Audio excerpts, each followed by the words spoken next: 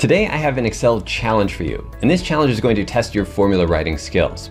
So my wife recently went to a baby shower and she was telling me about this cool guessing game they played to guess the stats of the baby, but they didn't have a way to calculate who the winner was. And so what they needed was an Excel hero, which is where you come in to help determine who the winner of this game is going to be. And on my screen here, you can see the spreadsheet that has the data. And in this column over here, we have the participants. So these are all the attendees of the baby shower. And then we have columns for their guesses. So they had to guess the date of the birth, the time of the birth, the weight, and the length in inches of the baby. And they all put their guesses here. And then we have the actuals up here. Now this is just made up numbers, but we're going to use this to determine who the winner would be. So here's our actual stats for the baby. And then we have a set of rules with points.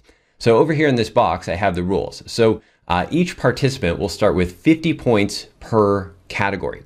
And then the following points will be deducted from each category when there's a variance between the actual and the guessed value. So for example, in this column here, we'll just start with Daisy. Daisy guessed July 4th as the date of the birth. The actual date of the birth was July 5th. So she's off by 1 day. So what we would do there is take that 1 day, and in this case, we would take the date of birth, and there's 2-point deduction for each day. So since she's off by 1 day, that'd be a total of 2 points from her 50 point for that column, and that would give her 48 points. And then you do the same thing for each additional column. So the variance for the time of the birth, the weight, and the length, and then here's the number of points that you'd multiply each of those by. Now, I also have a rule down here to round down to the nearest hour, pound, or inch before calculating the difference. So for example, if we look at the time of the birth, and these times are in a 24-hour clock or military time, we can see the actual time was 1930. The guessed time for Daisy was 3:13 a.m. So in order to calculate the difference, we'd first just round down. So we'd round down this to 19. We'd round this down to 3. 19 minus 3 is 16. And then in this case here, there's 1 point for each hour. So that'd be 1 times 16. It's a total of 16-point deduction from the 50 points for this column. And she'd get 34 points. So that's how that works. And that would be the same here for weight. You'd round down to 10, round this down to 9, be a 1 pound difference in this example. And then that'd be a 5-point deduction for that 1 pound. And so you take all those scores there and add them up, and that would give you the total right here. And I've hard-coded this in here. Of course, you're going to write formulas to do this, but I've hard-coded that in there as an example so you can check your work. Now for an exact match, in this case here, she had an exact match of the length of 22 inches. Whenever there's an exact match, the participant gets 100 points for that category. So essentially double the points. She gets 100 points there for scoring an exact match. And again, like it says here, you can see the example in F6 to check your work.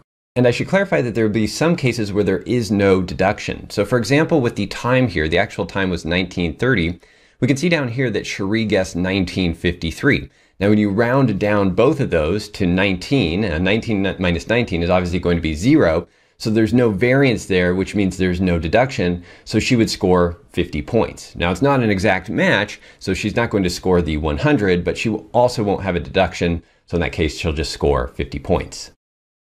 So the challenge is determine how many points each person gets and then determine the winner. So you'll calculate the points here in column F. Of course, you can use formulas for this. You can use other techniques in Excel as well or other features, but I think formulas is going to be the easiest. You want this to be dynamic. So if you use this for a different baby shower, or of course the stats will change in the future when we actually get the stats, we want to be able to put those in and have the formulas or whatever technique you use automatically update. So you have the points in this column, and then in this column here, you'll just determine the winner.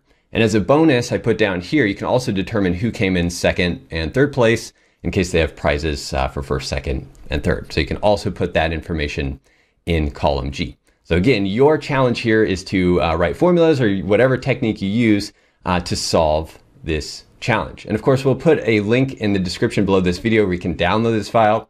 We'll also have a link there where you can upload your file back once you've solved the challenge.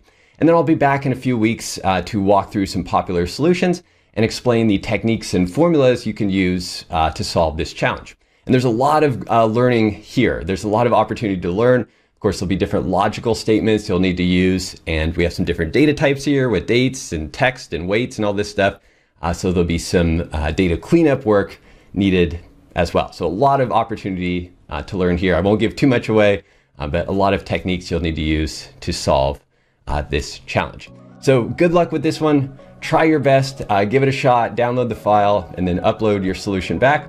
Again, I'll be back in the future to walk through some solutions. If you have any questions, feel free to leave a comment below. Thanks again for watching. Have a great day, and I'll see you in the next video.